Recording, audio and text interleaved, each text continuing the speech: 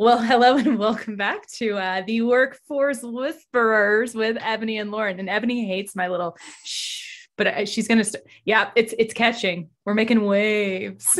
So, this one is something that has come up for me many times in my professional career, and it came up during one of my coaching sessions. And I would love to get your take on this.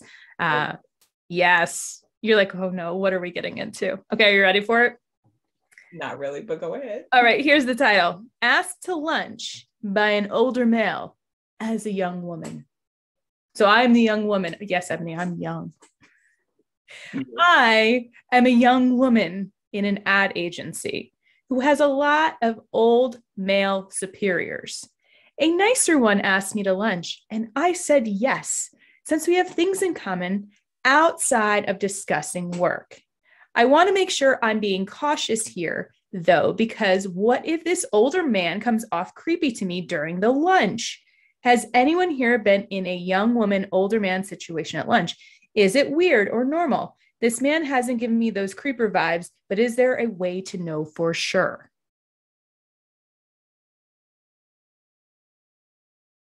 Uh-oh. The silence is deafening. Well, let me put a pinhole in your hubris. He just may be a coworker who wants to get to know you. Okay?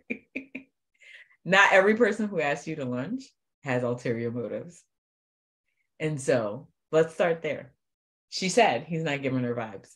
He's just a coworker. Where are you going? When's the lunch?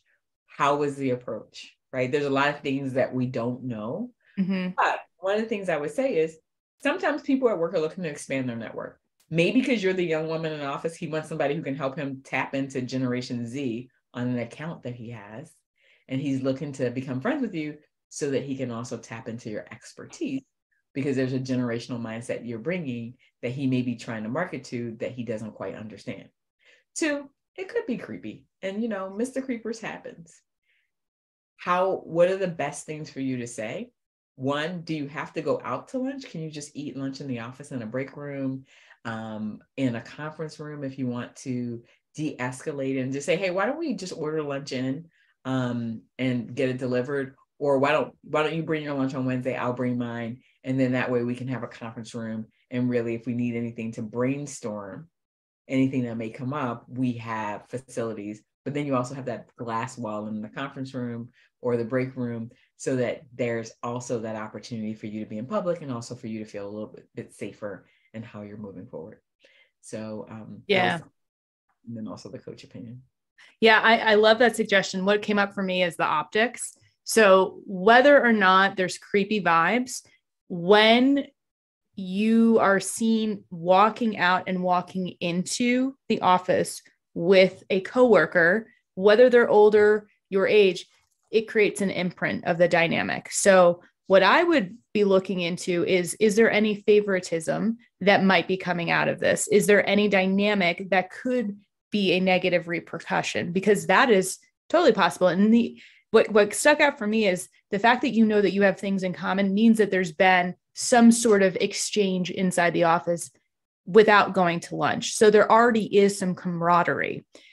What I think you have to be aware of is where are the boundary lines potentially getting blurred from coworker to friend to whatever else it could be. And I think the biggest thing to focus on is you can absolutely be friendly, but I am a stickler for not becoming friends with people at work until you have left the company, unless you are of the same gender and of the same role, because of all of the murkiness that can happen. And obviously, if there's same-sex relationships and things, like office romance is just messy. Whether there's like feelings or not feelings, like it's messy. So my thing is be aware, be clear on your intention of the dynamic, and then create optics that support that intention. So eating in the office, inviting another colleague, having something that's more structured around a work-friendly exchange network building. See, I worked in an industry that was male dominated, where I was often the youngest person, the only woman, the only person of color.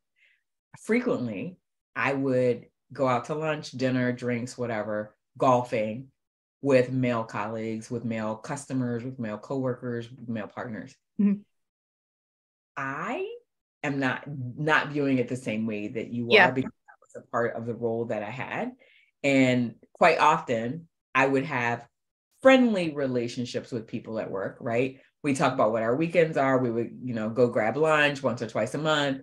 And it was just that. It was like, oh, this is my network of people in the office. Mm-hmm. We would exchange gossip. We both like Thai. And then we would go on about our day, because I was like, oh, I want the Thai special, right? And they're like, hey, special sounds great. Or we should do this, right? And so I would do that with, regardless of gender, regardless of age, quite often. And I think it's okay to normalize having a friendly work relationship as well. I've had coworkers where that was the person that I needed, I would go talk to when I just wanted a break from my job, but it was still sort of work related. I had various relationships in the office. Or it was the person that, like, we would take turns going and picking up empanadas and bringing each other one or two. And that was the extent of, the conversation that we would have. So empanadas and chicharrón play heavily in my life. I'm sorry. I don't know why. It's because I live in a tropical place. I get it. Yeah. I think this is the difference of, like, working in healthy environments and the experiences you have, like working in association management. I think literally on a monthly basis, I was sexually harassed, and, like, by my boss, and by, like, I was invited to dinners because I was seen as the arm candy, because I started my career at 22. And so there was always this kind of weird energy that I had to be aware of. And I wish I didn't have to experience that. But I think that this is one of those, like, past things that absolutely influences the lens that I see these situations from, in the same way that you have a totally different take on it. And my guess is that this person's question, they may have had a past experience that they're even thinking, could this guy be coming on to me? And so even having that past experience kind of keys us up at risk. Like, we have our spidey senses lifted to it. So I think trust your gut, and shape the dynamic in the direction you want it to go in. And if it doesn't feel like it's working in that way, realign or shift it. You have choice. Yeah. I mean, I think you're 100% right. And look, I started my career in construction. I've been blessed. I have Blanca's, I don't know, my nickname was the Ice Queen. I mean, nobody fucks with you, Ebony. Let's just be real. Ice bitch, I think it actually was. But those are not dynamics that I literally had to go through. And I've always had amazing relationships with male coworkers who've been, like, kind mentors, advisors, without anything else shady going on. And so I think there's ends of the spectrum, and we both had experiences at both ends, right? And so, yeah, I agree with you. If your gut is telling you something, or your spidey senses are going off, then do that. Figure out how you want to shape the relationship. But also, sometimes people just want your perspective. Sure. Yeah, I think that's it. Trust your gut and be curious. And keep yourself safe, physically and psychologically. Amen. Amen. Well, this is not where I thought we were going today on this, but I'm glad that we had this conversation, because it's really amazing to have differing perspectives on this and different experiences, because I think women are told, like, never do this thing and always do this. And if we're loaded up with fear, it's actually blocking us off from potential sponsorship and allyship to help us grow our career. So, we kind of got to heal and move forward at the same time. And by the way, I was the person who would ask people to lunch quite often, because I was a senior person, and maybe there was a new team member who was, like, more junior on a team that was supporting me. And I knew other people on the team. I'd be like, oh, why don't we all go to lunch? And, or I'm going to bring lunch in, let's all go hang out and do this. And that was just one of the ways for me to get to know them, because I'm like, they got a new superpower on this team. Let me figure out how I can optimize it for my team so that we can get the most out of that relationship. And, for a couple of those people, one I can think about in particular, after that, I was like, well, what do you want to do with your career? For me, it then turned into, let me figure out how I can do a little bit of mentorship and sponsorship. And I started inviting her on, like, business trips. I was like, you can present, you do business analytics, you can present with me. And it really turned into something that was great, that had happened also earlier in my career with someone who was on the college rotation program. I they understood the technology behind the system that I use, but they didn't know the job. And so I needed vacation coverage. Let me be honest. I needed vacation coverage and I needed training coverage because I wanted to go take a 2-week training class. And my boss was like, found one of your coworkers who's willing to do your job for 2 weeks. I had one of those jobs that had to be done every day. And it came with 24-hour call. And so we all would do people's vacations, but like, girl, you've been out of office too much. You need to sit down. I was like, no, I need to leave. I want to go to this class. And so I found someone in our college rotational program that I was friendly with. And I asked her, I'm like, would you be open to taking a rotation and covering my job? And she said to me, yes, but I don't think they would let me. I said, oh, they'll let you because I want to go. And I got a bunch of times I'm going to be out of office in the next 3 months for about 6 weeks in total for internal training, for vacation, for whatever. I talked to my boss about it. He said, yes, I trained her up. She became permanent vacation coverage that summer for everybody on our team. She then got a massive upskilling and reskilling. And when I left, she got my role. Wow.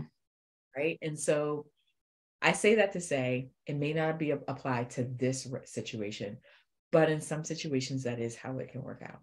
And so, and honestly, I just liked her. She was another woman of color. There weren't a lot of us, and she was nice and she was kind. And I didn't know the technology and the system very well. And she would always help me out without judging me. And so I was like, what DOS-based system are we still working on? Windows was alive then, but that we were still on a DOS system. And I was like, I don't know DOS. I only know Windows. I'm an Apple kid. Help me. And she would help me out all the time because she was a computer information systems major. And so really helped me out as a rotational person. And so that's how our connection and relationship developed. And I know she'll listen to this and hi, you know, I always think about you. I on her wedding. Nice. Rule of thumb, be nice and kind and grab onto those opportunities when they arise. Absolutely. If I hadn't been curious and if she wasn't willing, who knows where we would both be. Who knows?